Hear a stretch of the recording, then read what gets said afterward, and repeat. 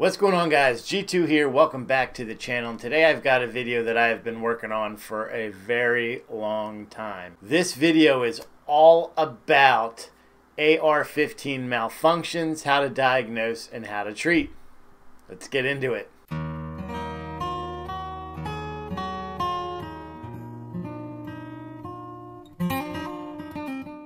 So just a reminder, guys, if you're watching this video and you're not a subscriber, take a minute, join our community, hit that subscribe button and hit that notification bell so that you're alerted every time that we upload new content. So if you're watching this video, your AR is not working.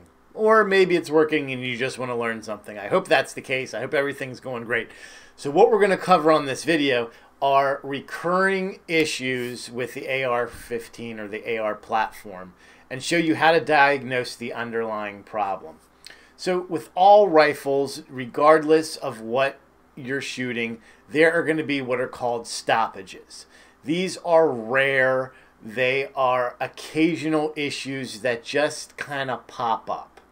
It's not a continuous problem that you're always having that is repeatable continually over and over. In the event that you have what's called a stoppage, my advice to you is to simply clear and reset the firearm as normal. So however you would clear that issue, clear the proper way and continue about your day. So the majority of AR malfunctions are caused by the gas system. I would go on a limb and say it's probably 90 to 95% of the issues that you have are because of something going on with your gas system.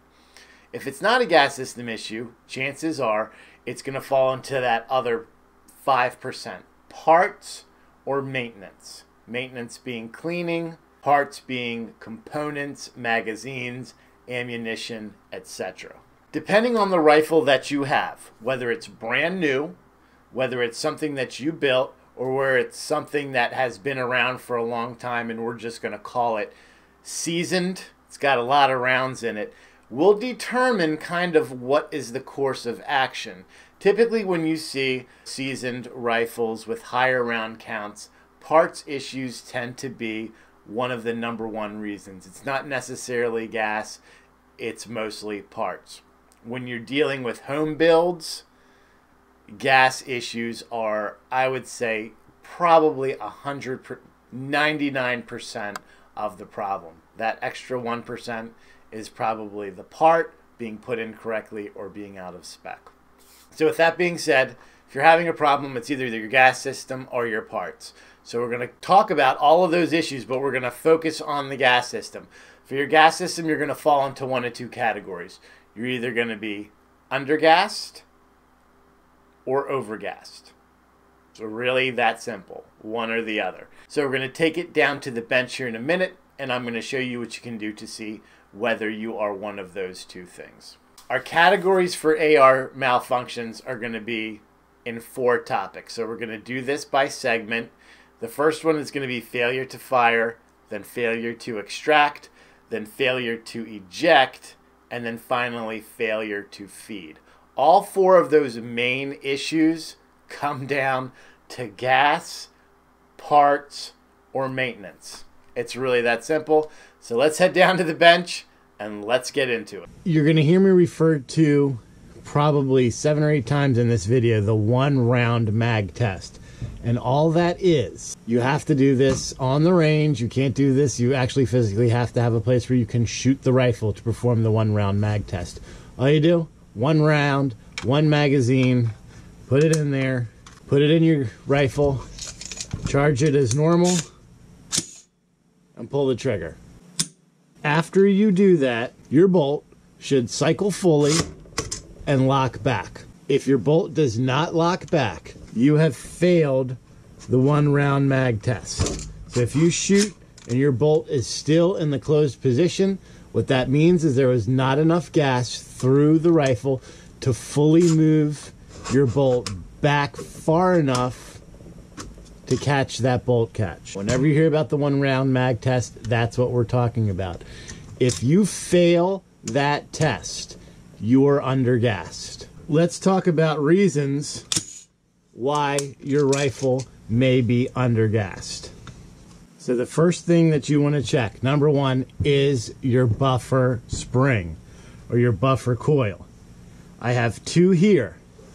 The shorter one is carbine length. The longer one is rifle length. If you do not have the correct buffer spring on your gas system, your gun will not cycle. How do you know the difference between a rifle and a carbine? Past the physical length. Don't always go by the length because it could be worn out. What you need to do is count coils. Rifle has 43 coils in the buffer spring, whereas a carbine has 37. That's your first check. If you're running carbine length, count your 37. You have 37 coils here. If you do, you're right. Don't ever, please don't ever do this. Don't cut a rifle down to make it 37. Don't cut a carbine down shorter to make it shorter. You're not solving the issue. The next thing that you need to check, do you have the proper gas tube for your system length? So if you're running a rifle length, do you have a rifle length gas tube? If you're running a carbine length, do you have a carbine length gas tube? The easiest way to see if you have the correct length is to look inside of your receiver, and you should see that gas tube coming out. That gas tube should be 2/3 of the way past this little indentation that is in your receiver. This is where your cam pin rotates. It shouldn't be short, it shouldn't be long. If it's long, your bolt won't even close fully. So check that second. The third thing to check, and this is probably the easiest, what kind of buffer are you running? Typically when you buy a stock kit, it will come with a standard weight buffer, 3 ounces. They make heavy buffers, 3.5, 3.8, 4.3, 4.7, 5.2. If you are undergassed, it could mean that you are using a heavy buffer. So a simple and easy fix may be just to go to a lighter buffer. These are adjustable. So you can drive a little pin in there, knock it out, change the weights, play around with it. If you haven't seen my video on it, check it right here on buffers. After all that, if you still haven't found the problem, next thing you want to check is your bolt carrier group, in particular your gas key, which is this little part of your bolt carrier group right here. Is it loose? Is it staked? All your gas keys should be staked, because if these Allen screws start to back out, this is going to be loose, which means gas is going to leak out from the sides, and you're going to lose that gas. It's not going to be redirected to moving the bolt, and it's going to kind of be wasted coming out of the sides. So check your gas key. The next thing that you can do, inside of your bolt here, you have gas rings. Are these little 3 rings that are around your bolt head right here. And what they do, it will actually seal off that bolt. Bad gas rings is another place where you could be losing your gas. So if you wanted to ever check and see if your gas rings are good or bad, get your bolt fully assembled. You haven't done anything to it. Firing pin's still in there, all that. And you're going to pull out the bolt and simply stand it up on its end. If the bolt carrier group can stand up like so without falling in on itself like that, you know your gas rings are fine. I've gotten bolts at gun shows that would fail this test almost immediately. So if you ever go to buy a bolt at a gun show, do the test real quick. If you put it on there, and as soon as you stand it up onto that bolt, if it falls back down, you got bad gas rings. Finally, as an absolute last resort, because the last thing I'm going to do is take your whole gun apart, but in this case, what you'd have to do, take your handguard off, take your gas key off, is check and make sure that your gas block is aligned properly on your barrel. And this is an easy way to tell. If your gas block is on there correctly, it actually leaves a little mark right above your gas port. I'm not sure if you guys are going to be able to pick this up. I think you can. I can kind of see it on screen here. But you'll see right here, there's a little, see that little almost circle? It's almost invisible. That is the actual inside of the gas block. And it's showing that it's fully seated over top of that gas port here on your barrel. A pass would show you that little tattoo mark is going to be perfectly central to the gas port. A fail would be any part of that tattoo mark covering the gas port.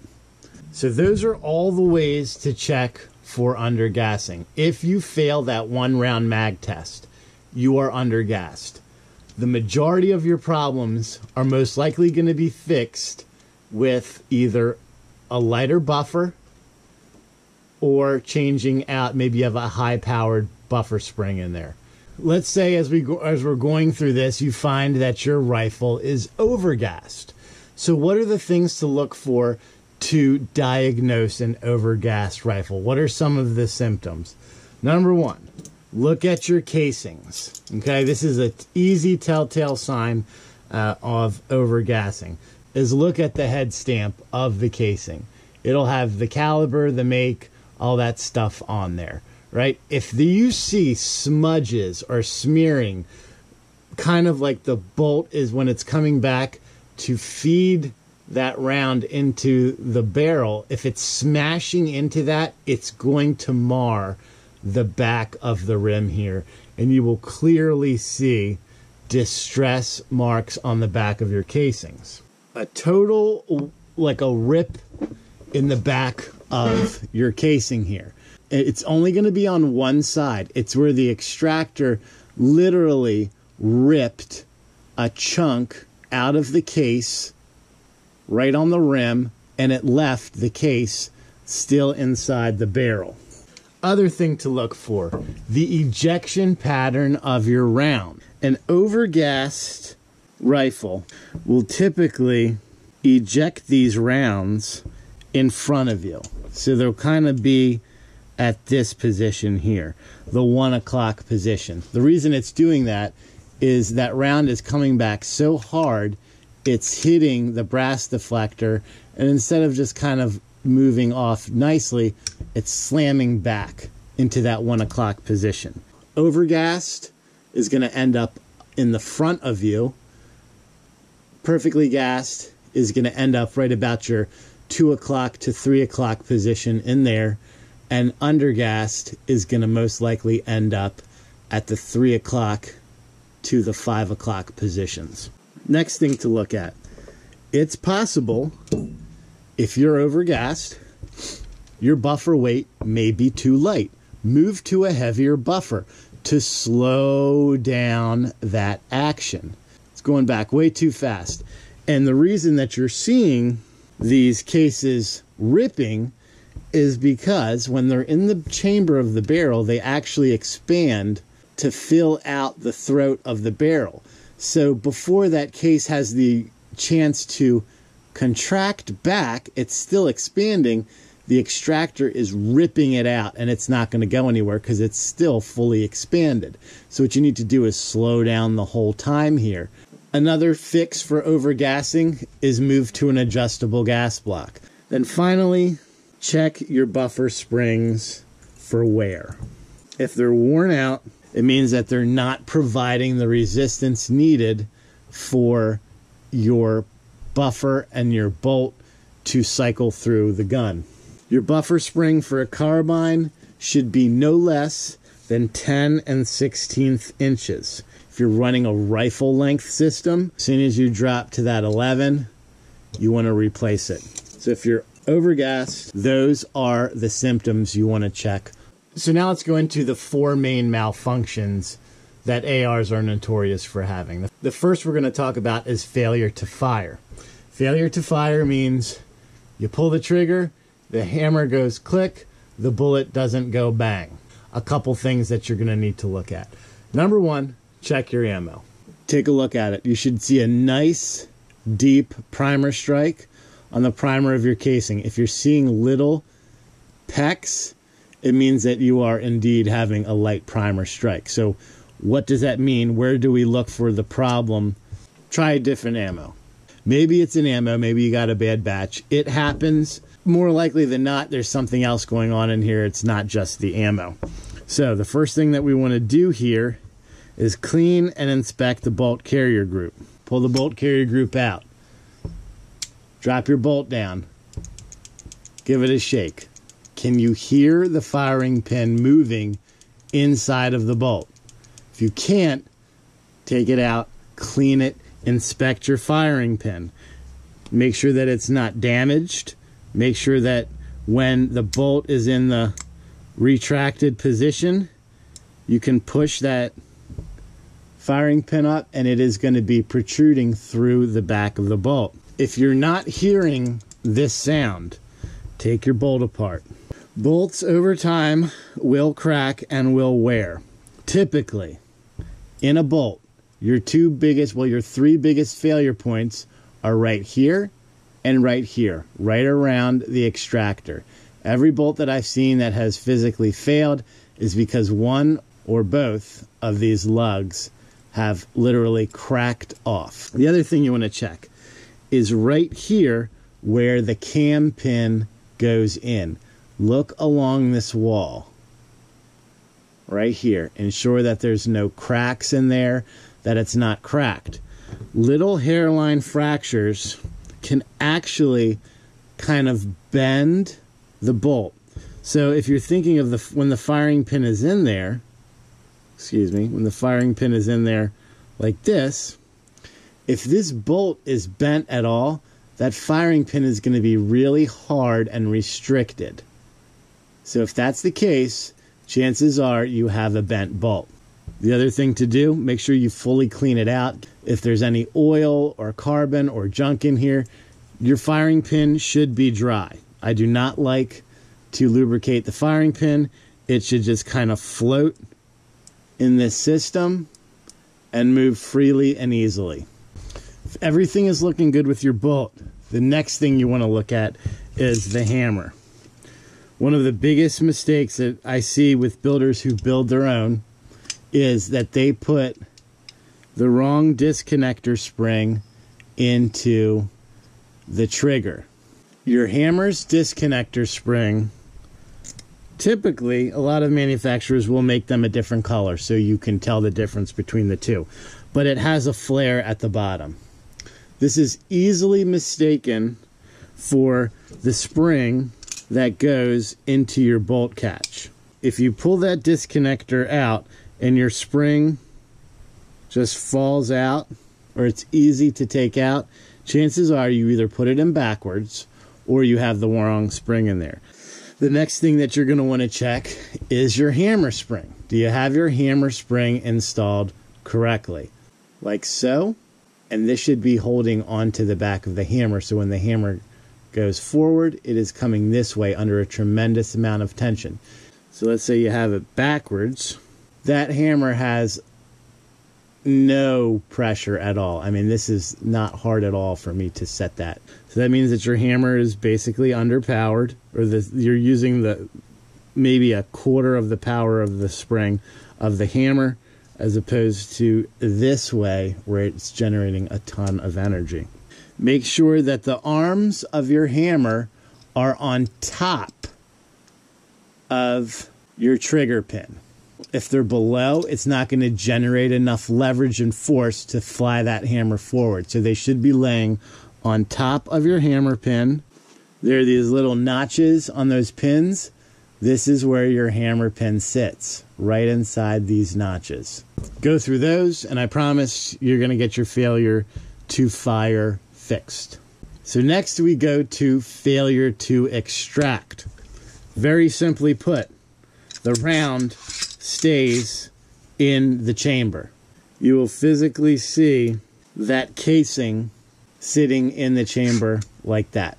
You may be able to rock it out, you may be able to get it out on your own, or you may need to get a ramrod and ram the casing out. You do not want to slam your bolt home and try to pull it out. You could lodge it in there further. You could shear off one of your arms of your bolt. Ensure the magazine is out, the gun is clear, go to a safe place, and manually eject the round using a rod or a cleaning bore. Once you have the round out, this is when we're going to take a look at it, and we're going to look for signs of wear. If we see that smeared head, if we see the extractor ripped out the side of the rim here, all that means is your gun is overgassed. Now go back to the things we talk about to check for overgassing, and then go ahead and follow those steps. If the round looks fine, what you need to do, pull out your bolt and take a look at your extractor. Should be nice and tight. When you go to move it, it should not move easily. So if the extractor is loose, chances are we're going to need to change some components of your extractor. In order to replace your extractor, you're going to get a pin. You're going to push out this pin here. This pin should come out fairly easy. You should be able to push this out by hand. Now when we look at the extractor, check our lip, make sure it's not broken or cracked. The other thing you're going to want to check is there's a little spring, an O-ring right here. Check this spring. Make sure the spring isn't broken. Make sure the O-ring is still looking good, especially on an older unit. These things can dry rot and rot out. Chances are you're probably going to need to replace this spring and the O-ring. Easy, cheap fix, $5. You can go get a BCM O-ring kit and you should be back in business. So if you've checked this, you've checked the casing, you've checked the O-ring, everything looks good here on the extractor looks good. Consider getting an adjustable gas block to regulate the gas. Remember, you're dealing with an overgassed system now, so get an adjustable gas block. You can go to heavy buffer, etc., to help you mitigate that overgassing. So next we're going to get into probably the worst, the failure to eject. This is where you're going to have double feeds, things like that, like stovepipes. I mean, there's all kinds of messes that you have when you're going into a failure to extract. So what you want to do first, as with all of these, is make sure that you are properly clearing the rifle. So the easiest way to check for this, again, clear the rifle, put in one round unfired. You're going to place that round into the gun. You're going to charge the gun. Let that round go in, and then when you eject it, does the round come out or not? If the round does not come out, you have an ejector issue. If when you go to eject the round ejects as normal, your ejector is fine. So at that point, what you're going to do is you're going to get that round and go ahead and do the one round mag test to see if the bolt locks back after you fire. If you fail this, your gun is undergassed. If you pass it, chances are you have a problem with the extractor. So your extractor is located on the face of your bolt. It's this little guy right here. This little spring and plunger is under a tremendous amount of pressure. Make sure that that moves. It should not move easily. You should not be able to move this with your hand. Take the ejector out. Remember, this is under a lot of pressure. So when you're punching out this little roll pin right here, make sure to have this upside down or your finger in front of it, or you're going to lose the whole thing. Go ahead, inspect the spring, inspect the plunger, make sure that everything is moving. Give it a little bit of grease if you need to. Go ahead and retry. And that should solve your failure to eject issue. So finally, we get to what I think is probably the most common issue, the failure to feed.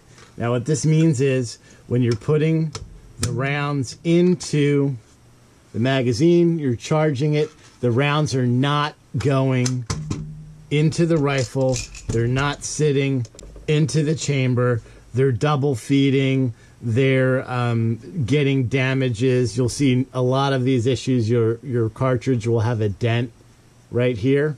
Two big issues that you can have with this. One, it could be the magazine. So my suggestion is to always have multiple brands of magazines. If you're finding you're having the issue with Magpul, go to another style.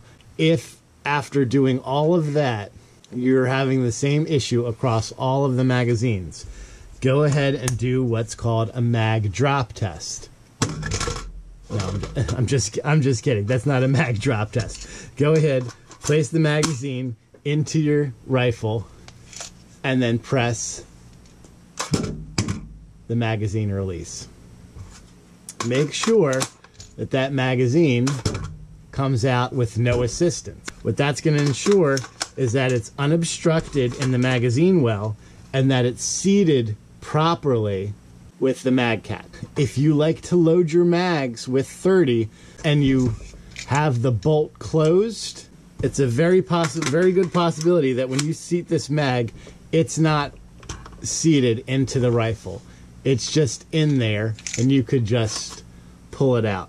The problem is you're smashing that round into the bottom of the bolt, and that pressure is not allowing you to fully seat the magazine, which is why you got to get a nice smack at the bottom to ensure that magazine is fully seated. So if you fail the mag drop test, you press it, unloaded, empty magazine, and it doesn't fall out. Really tight getting out or putting in. You could potentially have a lower issue. Check your mag catch. Make sure that when you press that, it's fully out of the way.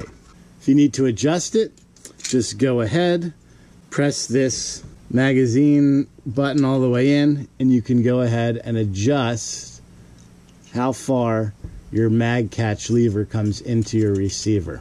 If everything looks good on that end, check under here. Super weird. Depending on the kind of lower you have, you may have replaced your trigger guard. Some of these are integral, like we have on here. This is all one piece. Some of them you can change. Not all of these are to spec. So you may find if you rub your finger right here, there's a little bit of a lip. The back of your mag may be running and rubbing right in there. So give that a little look. Make sure that you've got clearance in here. If you find that it's rubbing, it's a real easy fix. Just pop this guy out, file it down a little bit, put him back in, and I promise you, these guys will seat perfectly. After you've checked all that, everything looks good. There's one more thing that you need to check. And if you did a home build, you really want to make sure that you get this right. Your AR has what are called M4 feed ramps. Now these are basically little cutouts, just like here. If we look at this barrel, you can see these little cutouts, the barrel. And what that does is, depending on whether your round is on the right or the left side of the magazine, will help assist that round from feeding into the chamber. Your barrel either can have these or cannot have these. It can go either way. Your upper receiver also has, right here, there are the feed ramps. Right there. Your receiver could have these and could not have these. So when this barrel is into the receiver, you can see how those cutouts from the barrel go right into the receiver. They both work together. That's on the receiver. And then when we put the barrel in, they all match up. This is the feeding problem that you could be experiencing. I want to put up a little chart here to show you guys. If your barrel has the feed ramps and your receiver does not, you should be okay, because it's moving from a flat receiver and it's going to hit those feed ramps into the barrel, and you should be okay. If your barrel does not have feed ramps and your receiver does not have feed ramps, you could be hitting on the bottom or crown of the barrel. So let's imagine that it could be hitting there and denting it. You'll know, because you'll have the front tip of your round will be damaged, and right here, right on that shoulder, will be damaged as well. If your barrel does not have them, but your receiver does, you may also be doing the same thing, because it could be taking the feed ramp of the receiver and then smacking into the side of the barrel. This also causes a failure to feed. And then obviously the best case scenario is they both have feed ramps, and in that case this should not be an issue. But check your round to see if there are scratches. You'll see deep scratches here. You'll see gouges on the shoulder. You may see the tip is pressed in. All those are telltale signs that your M4 ramps are not lining up, or one thing has them and one does not, and it's not allowing that bullet to move smoothly into the chamber. All right, so I hope this helped you guys out. This has been literally hundreds of video, hundreds of hours of watching videos, range time to get all this together to try to make it one comprehensive guide for you guys to work through. If you like some of the charts and graphs that I have in here, let me know. I'll be more than happy to send them to you. They're on my shared drive. I can just as easily send them to you, and you can use them as kind of workflows or work-throughs if you're having an issue at home. But I would say if I was to wrap the entire video up with one thing, the one round mag test is the absolute best thing that you can do if you're having issue. As soon as you have an issue, drop everything. Do the one round mag test. That is going to, right off the bat, tell you if you're undergassed. And if it passes the one round mag test, then you can move forward into the other parts of it. The potential of being overgassed, the parts, the maintenance, etc. Know that one round mag test. It will save you. It's going to save you a lot of ammo, a lot of frustration, and just work through the problem. So I hope it helped you out, guys. As always, leave comments down in the description. You can always shoot me an email right here. I'll be more than happy to walk through. If there's anything that I missed, leave it down below. I'm doing another one for the AK system as well. So hopefully this helped you. And until next time, make sure that you're practicing safe weapons handling at all times and treating every weapon as if it was loaded. God bless America. G2 out.